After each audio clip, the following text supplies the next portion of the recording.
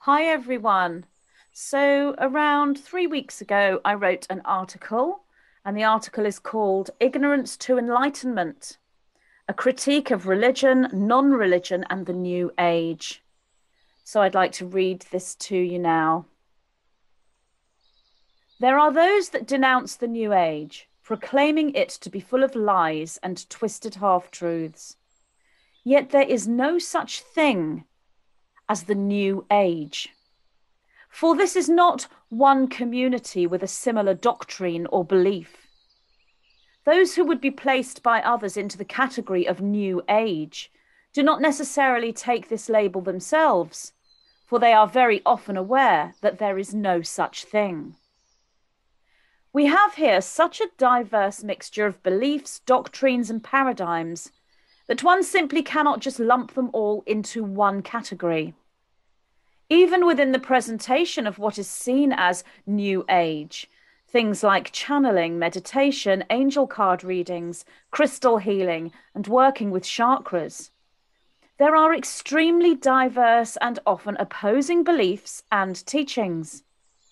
The term New Age, therefore, becomes meaningless when that diversity is seen, as it will be mistaken for inconsistency and contradiction within the same belief system or structure.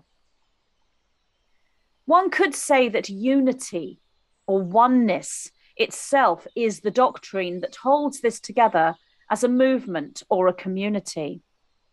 Yet, even in the expression of unity, there is diversity, mixed opinion, and what is presented as contradictory teachings. Why is this? Well, it's the reason, just as I have said. There is no community or movement that follows the same belief system. Therefore, the term New Age, as a construct or an umbrella term for a demographic, is meaningless. The only thing that would gel together is the individual search for meaning, truth, wisdom, and enlightenment. And this is to be found in every religion and philosophy throughout time itself. It is only some of those individuals who decide that they are part of a structure or belief system themselves, for example, Christianity, that look upon the New Age as an opposing structure. This is also in itself a limited and distorted view. Christianity holds a plethora of different views and beliefs. And those who proclaim themselves Christian, as someone who is a believer in Christ or follower of Jesus, could not be more different in their understanding of Scripture and their expressing that in their daily lives. Within the so-called New Age are a great many Christians who either choose that label for themselves or defiantly denounce it. Yet they would fall into both categories by virtue of their belief systems. There are also those Christians who aggressively push the Christian religion upon others, and by doing this, they undermine everything that Christianity stands for. As an interesting observation, this is rarely seen in anyone who would be perceived as being part of the New Age. There are a great many individuals and indeed leaders or influencers in that New Age perceived structure who vehemently deny they are part of such a movement. There are those who denounce channeling and claim instead telepathy, or give their own inspiration and insight some other name to hold them apart from those in the New Age. So the New Age has become a non-specific generic term that encapsulates many different practices. Some people choose to use the term New Age as a derogatory description.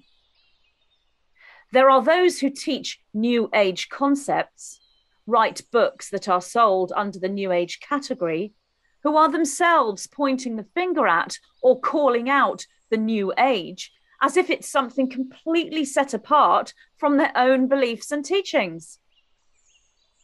The biggest issue here is that the majority of people classed as New Age have no idea what it even means. Why?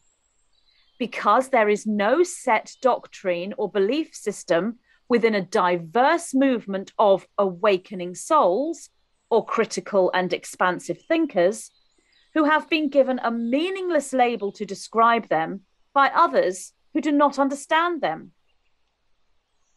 One thing that appears to be similar throughout this perceived community is the language used.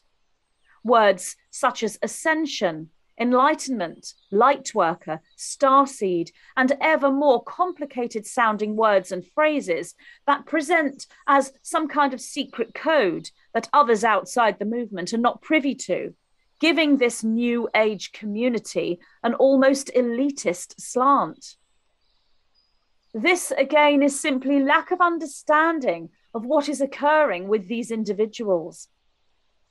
As one moves more and more into a spiritual union with self or with the divine, or whatever word you want to give to that experience, one finds there are less and less words or phrases they can use with which to describe to others what they are going through. So those experiences of these different phenomena strive to find words that are closest match to their experience.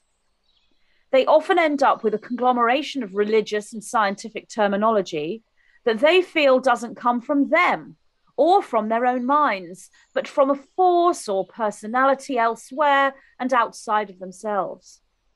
This is the experience they have, and this is the very experience that countless and multiple souls have tried to explain since the beginning of time. Every religion comes from this inner experience, and the experiencer striving to explain it using their own words and phrases that they feel is the most appropriate. This then builds followers of that belief and movement, who then start using the same words, phrases, and metaphors as the original experiencer. When you have two or more experiencers explaining what they feel, see, know in different ways, then you have what looks like opposing belief systems. Hence, the battleground that religion and spirituality has become is born. You then have others who see this taking place, know that humans, as they go through these experiences, will all eventually come to a unified place. And they do all they can to stop that unity by fueling the division through belief and understanding deliberately and specifically. Ultimately, all these belief systems and paradigms are created as humans strive to explain their spiritual or metaphysical experiences, or they strive to find meaning for themselves through the experiences of others that they themselves have not yet had. It is a spectrum of ignorance to expansion, awareness, enlightenment. And it is the journey that every human individual takes. They may choose to take that journey through Christianity, Buddhism, Hinduism, science, or through a unique and personal blend of their own expression, which then cannot be categorized, so gets lumped into the umbrella term of New Age. Yet by virtue of that which I have expressed here in this article, everything and everyone can be called New Age, for the term is meaningless, as those within it are too diverse from one another to be placed together into any kind of cohesion, even in their striving for and understanding of unity within themselves and their lives. The lesson we can take from this is our own individuality and autonomy. It doesn't matter which religion or science you choose to follow, if you follow any at all. The issue here is how you express your beliefs to others. Do you dogmatically push your views onto others in an aggressive way, denouncing all other beliefs as wrong save your own? If so, the path you are taking, whatever it may be, has not brought you into cohesion with anything. You are still fragmented, traumatized, and in ignorance. You may hold the intellect of a master scholar, yet if you force that dogma on others, then you have learned nothing. The true learning is not expressed by the mind, but the heart, and it is held as wisdom rather than knowledge. That statement in and of itself may indeed be very new age, yet it is also ancient as time itself. Why? Because it is truth. Truth expresses itself in multiple ways, yet there is only one truth. Call it unity or source or God or Christ or higher consciousness, physics or magic, whatever word you want to give it, it is the same thing and it is elusive. It is completely inaccessible to those who force their beliefs on others through righteous dogma and with anger and fear in their hearts. It is known only by those who become it through humility and the balancing of their ego. Those souls who truly find unity, God, magic, or physics, the ones who hold wisdom, are to be found in all walks of life, in all religions, and in no religion at all. Those who force others to bend to their will and their belief as right, forcefully denying anything other than their own misunderstood, scripted, and intellectual dogma, are also to be found in all walks of life, throughout all religions and no religion.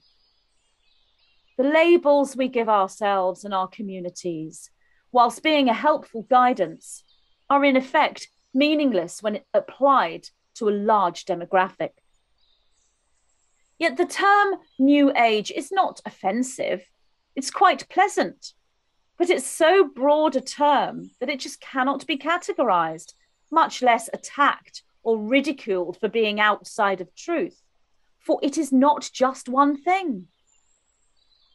So next time you see one labeled community pointing the finger at or attempting to expose another for presenting false teachings or misleading facts or misinformation, take it for what it is: an individual or group of individuals who are lost in ignorance, searching for meaning wherever they can find it. Only those who embrace others with love, compassion, forgiveness, and understanding are the ones who have truly found the meaning and wisdom they are searching for. This is taught in every religion, philosophy, and wisdom teaching throughout history. Yet still humanity categorizes itself into a them and us scenario. It is time now to rise above this in our own lives, to unify with the truly like-minded, regardless of whichever label they give themselves, and to accept the labels they choose for themselves, if any at all, rather than the ones foisted upon them by an ignorant or controlling society. So in conclusion, it all boils down to one thing, and that one thing is freedom. Freedom to express, freedom to be, freedom to choose. This must be fundamental in everything we say and every action we take. There are those who would reply, you cannot have autonomous freedom when your choices affect others. We must think of the whole. We must think of all humanity and take action for the whole, not just for ourselves, for that is selfish. They have this inside out and back to front. The real way to change society and all the communities and beliefs that emerge from that is to start with the self. If you take right action with self, then the community will thrive naturally, all coming together in a cohesion of acceptance rather than a fragmented battleground. This is the journey we are all on, both individually and collectively. It starts with the self. Autonomy and liberty with self. This is the most selfless action, not selfish. It is only ignorance that stands in the way of this. More and more people are now taking this journey of autonomy, sovereignty, and individual right action. These are the ones that will change the entire structure within family, community, civilization, and humanity. And they come from all walks of life and take many labels and no labels. Over the coming years, this will now be perceived at levels never yet seen before. It all starts with you. I am Magenta Pixie. Thank you for listening.